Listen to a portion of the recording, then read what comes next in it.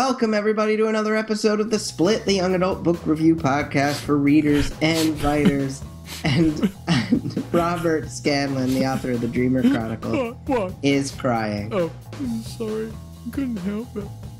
I'm Brian Cohen, the author of the Ted Saves the World series. I am not crying. But that doesn't mean that I haven't had deep, heartfelt emotions this week over our latest book, All the Bright Places by Jennifer Niven, which is a tearjerker. Yes, and despite the optimistic title. Yeah. What was she thinking? Come on.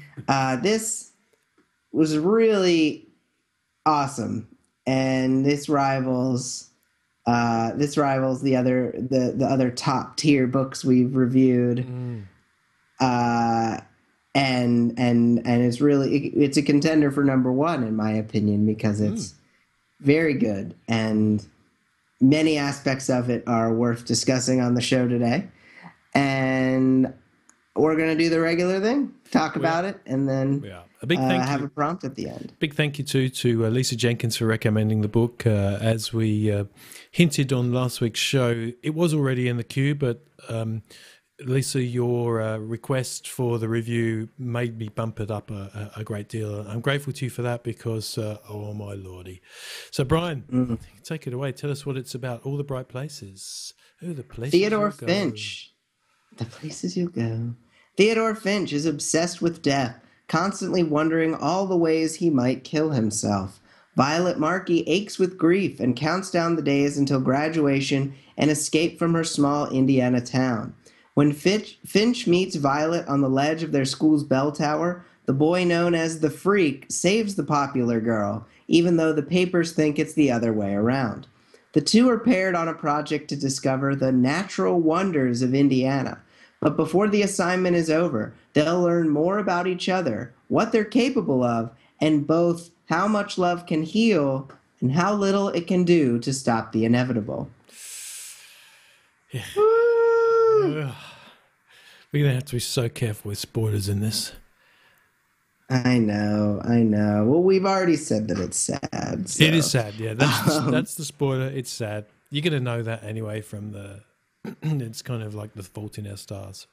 You know, the book description alerts you to the fact... And this is a book's description, where it's true. Yeah. This is a classic YA tale in that respect.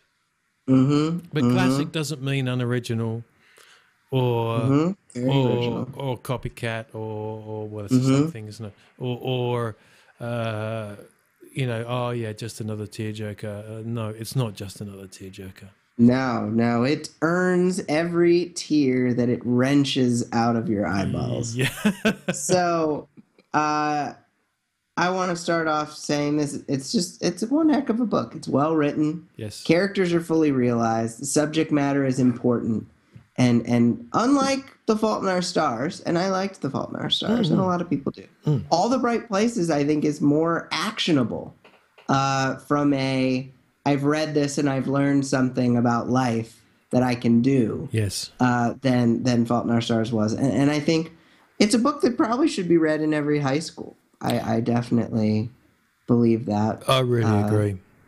I agree. I really hope it gets a sensitive treatment as a movie. I think it's slated for release in 2017. Apparently, currently with Elle Fanning as Violet.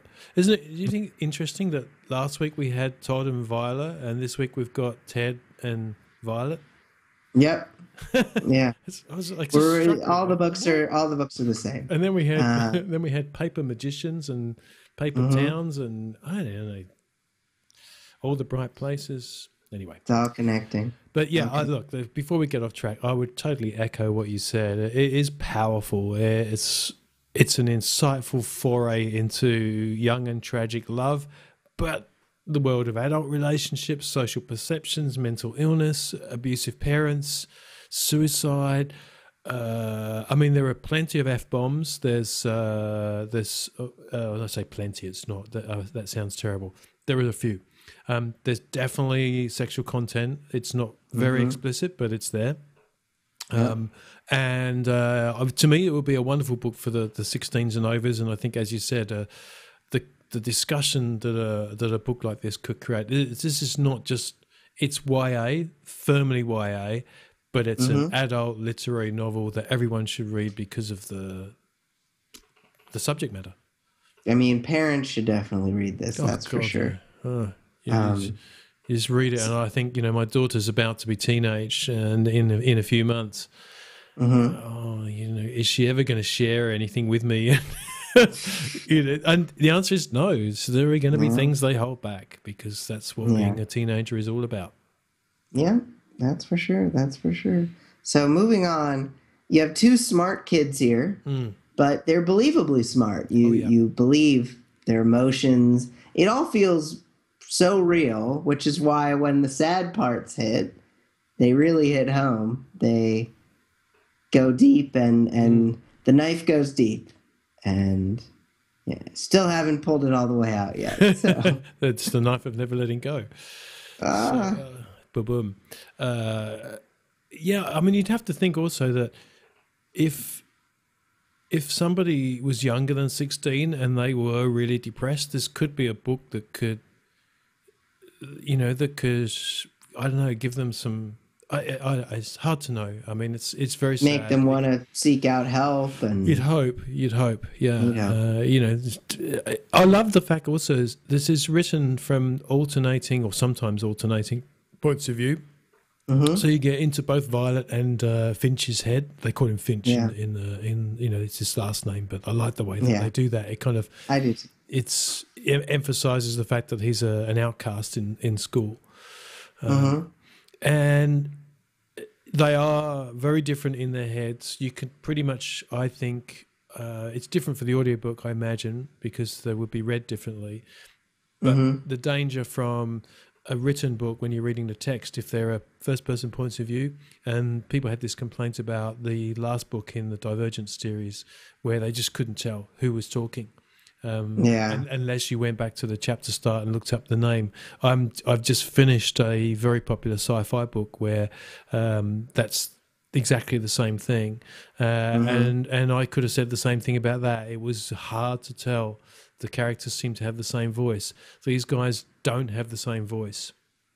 I did think that Finch wasn't always as male as he could have been, so again, maybe the audiobook kind of overcomes that, because you've got the vocalization. Got a male narrator for his parts, and you've got a female narrator. Yeah, so that kind of overcomes that, and it didn't. It was okay. It didn't trip me up. There were just on a few occasions I thought he sounds a little bit like a girl.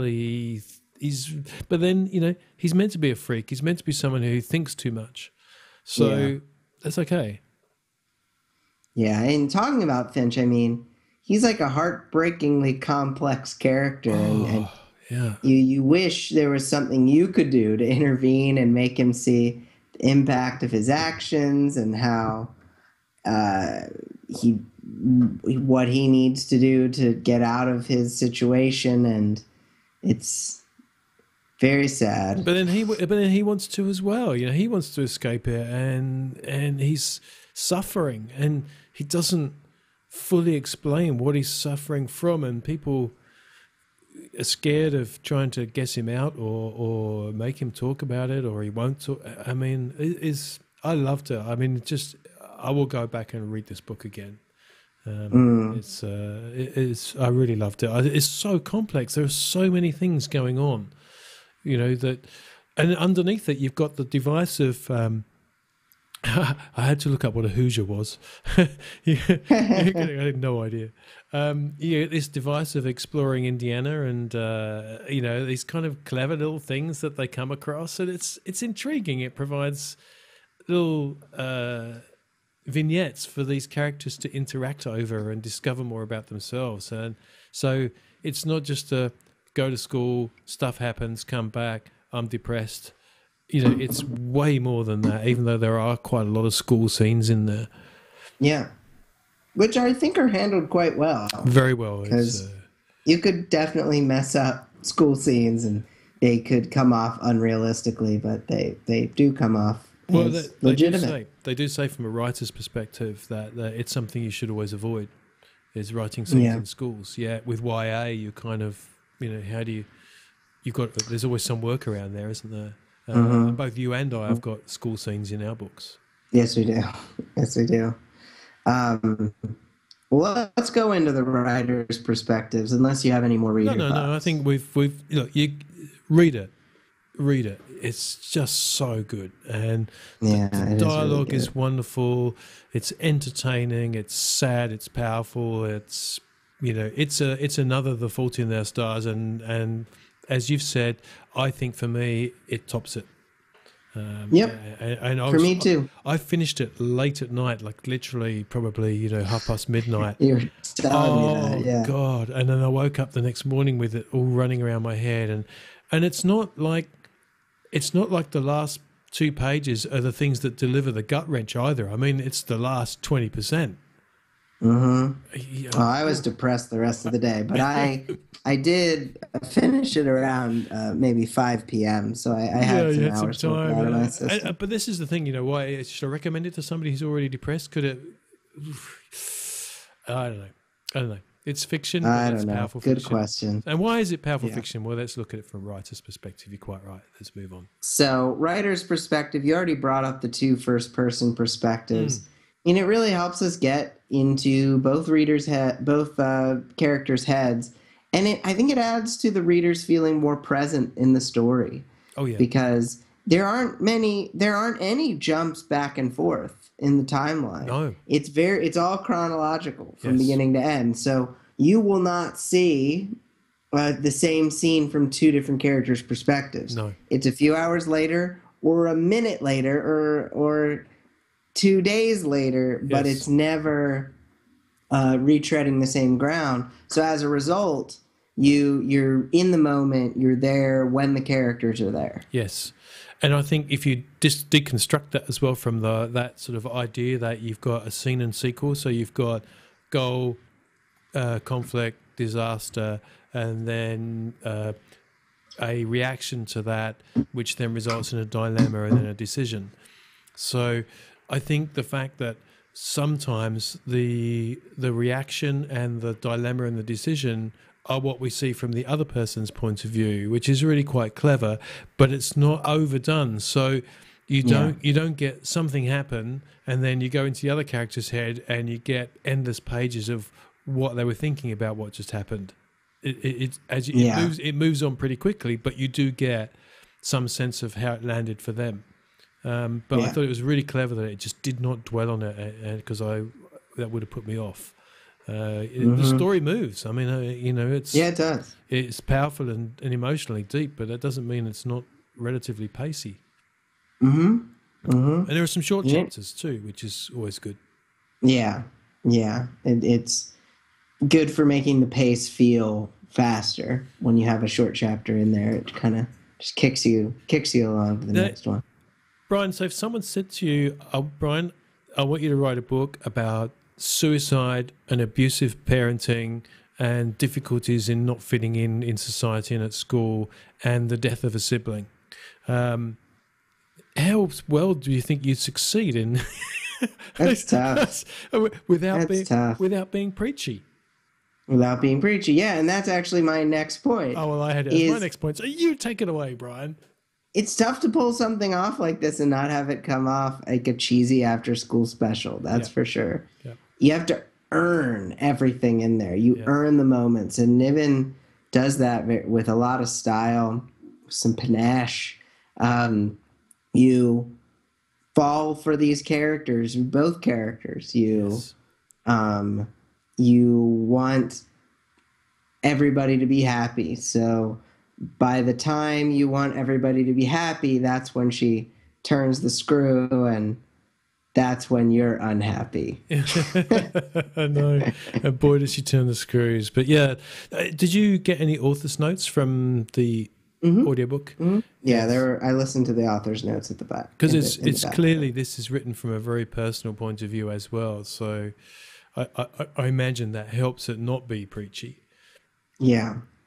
Well, there's a acting technique that I think applies here called substitution, where when you're acting, you don't necessarily have the same background as a character that you're acting for.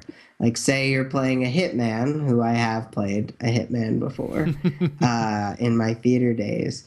You haven't killed someone, but you have betrayed someone. And Yes. you can play betrayal. You can't play that I've killed, that you've Yes. killed someone. So Yes. I think if you are going to write a book like this and you don't have the personal experience, Jennifer Niven had the personal experience. But if you Yes. don't, you need to find where it connects for you, what you can represent, because you can't know what a person felt like when they did a certain thing. But if you can make it on par with an emotion you have felt from a very personal experience and you put that into the book, then it's basically like faking it till you make it. Yes. So my somewhat off point but on point suggestion. No, I think that's really important because if you take the method acting thing too far, then you've got a lot of writers, even in the YA world, who kill characters or portray certain characters who are violent and evil. Does that make the author violent and evil? Does it mean that they've got to go and practice by killing people? So no. No. So I do think that this is obviously a raw experience for the author that's contributed to the power of the message in the book and perhaps the desire to write it. But at no time at all do you really feel like it's being preachy in the slightest. Yeah. In actual fact, I mean, I quite like the fact that the school counsellor is more worried about litigation. Well, not more worried, but as worried about litigation as they As are. worried. I'd say as worried. I think the counselor wants to help. But... Yeah. It's fair enough. So it's like we talk about them as people. Hey, I just realised in my notes here, I've said Louisiana. Is it Louisiana or Indiana? It's Indiana. It's Indiana. It's Indiana. Good. Yeah. Well, I know nothing. Ask me to name the 50 states of America, and I could manage a couple. You get like 10. Yeah, maybe I could get 10. That's true. Yeah, you could get 10. Yeah, but then again, you probably wouldn't even get one of. I couldn't get. Yeah, no. I mean, I know a couple of terms of, I don't know, cities or territories or capitals of Australia, but I couldn't tell you like what they are. Yeah, that's right. So. And the whole slang thing. So yeah, that's why I had to look up Hoosier. But the good thing about reading on a device is that you can just hold your finger down over that word and it will look it up for you. And right, that's that what is it is, helpful. is it? Yeah, so you get the Wikipedia, you get the dictionary definition and such. So. Yes, I agree. That's totally. I'll do that for the next Australian book that I read. But we should read an Australian book. Yeah. But in almost every way, this is my opinion, does a better job of what The Fault in Our Stars tried to do. And The Fault in Our Stars is a good book. Yeah, it's a great book. I kind of hate that we're comparing them, and it's hard not to because. But yeah, I mean, they've got so many similarities, right down to the hunt at the end for clues after tragic events. Yes, and I think this one does better, and I'll tell you why. I think it stays more grounded in reality. There are no trips to Europe, just to the state's highest point.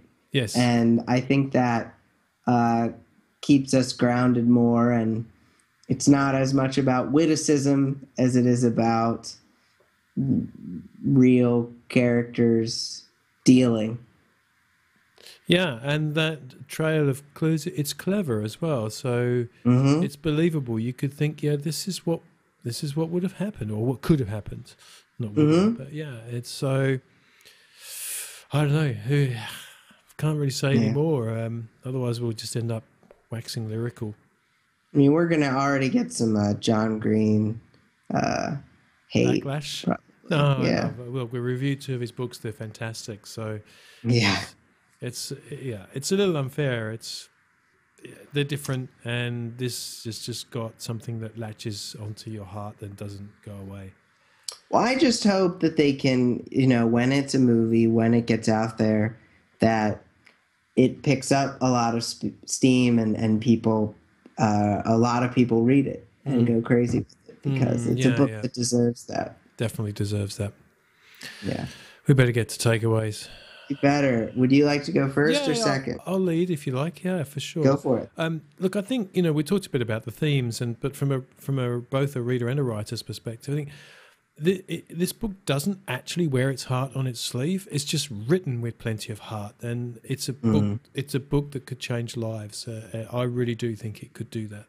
And it definitely had a profound effect on me. And there are very few books that have done that. They have, and that's why I love reading, because occasionally you read something that just jerks your soul, and you think, whoa, I need to take care of that in my life, or I need to. There's something that Yeah. that it opens a doorway, and I think this is one of those books that could open a doorway for people. I think that's a great way of putting it. The Yeah. doorway, yeah, Go on.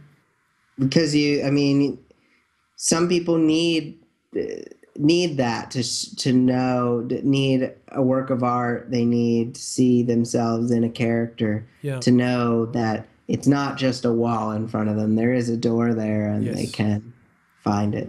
Yes, and it's an enduring story as well. It's as there's some use of current technology, but it's not. It's by the by, really.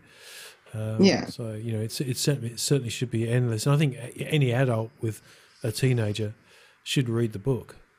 Any adult with with children who are teenagers or becoming teenagers should definitely read it. So I agree. Ooh. So my first takeaway, takeaway number 2, is if you're going to cause your readers immense pain, earn it through deep investment in the characters. Because when you care about a character as a reader, you're willing to suspend more disbelief. And I don't think you need to suspend a lot of disbelief here, but you just earn, like, as opposed to, I was watching a movie the other day. I don't even remember which one, but the music of that scene was telling me I was supposed to care. You're right. Yes. And this is the exact opposite of that. Yeah. The you care because the author cares, because the characters are believable and likable. And so when the part of the movie where the music would tell you to be sad, you don't need that music for this. Yes. Because you know what emotions to have. You just have them naturally. Brilliant. It's a perfect articulation of what it really means to show, not tell. The authors listening to this understand what that means. But for the reader, it means that the writer is not saying to you, okay, you need to feel sadness here, like in the movie where they would do that just by jerking your heartstrings by playing some pathos type music. And in a book, the way you play pathos type music is you say after the character said something, he said sadly, or he said pathetically. Jennifer Niven just doesn't do that. You get to understand the inner workings and the thoughts and emotions of these characters because of the way they're portrayed, not because of the way she tells us we're supposed to see them. Yeah. So, I think it was really well said, Brian. Shall I finish with the third takeaway? Go for it. And I think it goes to what you just said as well. I think it's really finely written. It's really sensitively written. And, I just from both a reader and writer's perspective, I'd be really curious to have been a fly on the wall of that process.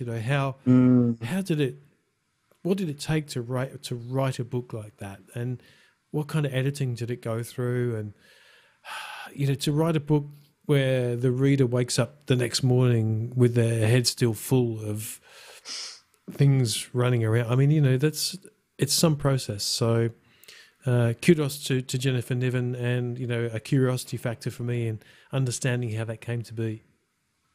Yeah. You gotta go hunt down some interviews, Robert. I'm sure she, in the author's note, she talks about it, obviously, but sure there's more to come. And when the movie comes out, I'm sure she'll be giving plenty maybe of stuff. Between now and then, I'll track Jennifer Niven down. She's probably listening. So, hey, Jennifer, hit me up. We'll chat. Yep. And I'd love to do that. I think is if there are authors that whose books that we've reviewed favorably or unfavorably. And I'm sure it'd be a one-off show special. Yeah, get them all on. I would love that. Together. Oh, yeah, that's right. John Green and Jennifer Niven together. Yeah, I'm sure we can the meaning of life. Speaking of the meaning of life, I'm sure you're going to give us a prompt about how to incorporate the meaning of life with something really deep in our next novels. Yep. What would you do if you realized a friend had an undiagnosed mental illness? How would you make sure your efforts didn't do more harm than good? Yeah. Yep. Yeah. Actually, there's something we didn't talk. That is, very good, Brian. Very good. One of the things in the book that I didn't speak about, it's just occurred to me, is labeling. The way she deals with labeling over mental issues, I thought was fantastic, because I'm really against it. I'm really against putting people into a box so that psychiatrists can prescribe a pill. It's beautifully done. I was really pleased to see that there was some personal experience in there as well. It wasn't just written from a preachy point of view. Mm-hmm. So I think that's well said with the prompt there. How would you treat that? And nice. Yeah, I think it's important for people to consider that, because we all have those situations from time to time.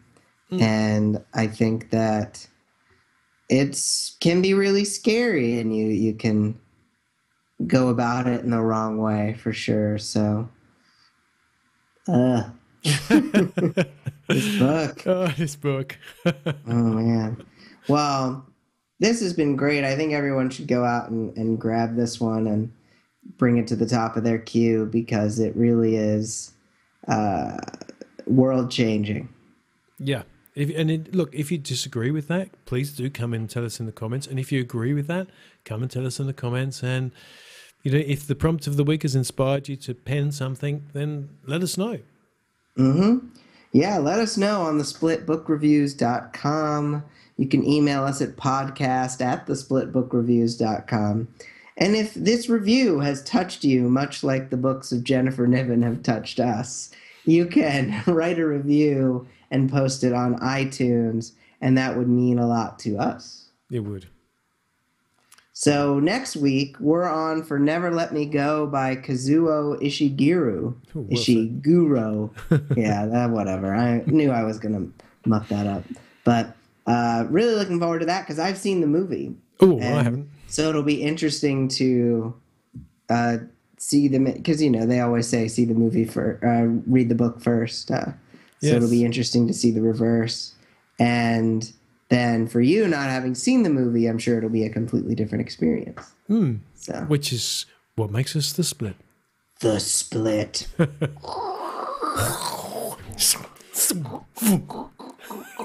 and everyone listening to the audio is like, what? They've lost their minds. But anyway... that's Robert Scanlon. I'm Brian Cohen. Thank you for listening to The Split. Please go check out next week's episode. Keep coming back, and we will be ready to make you cry in new and unusual ways. Yes. Be kind to yourself today. You deserve it. Thank you guys for watching. Somewhere on this page is a subscribe button to The Split channel. We do reviews every week. We would love it if you followed us every single week. Isn't that right, Robert? That's exactly right. Follow us now. Hit the subscribe button. Do it.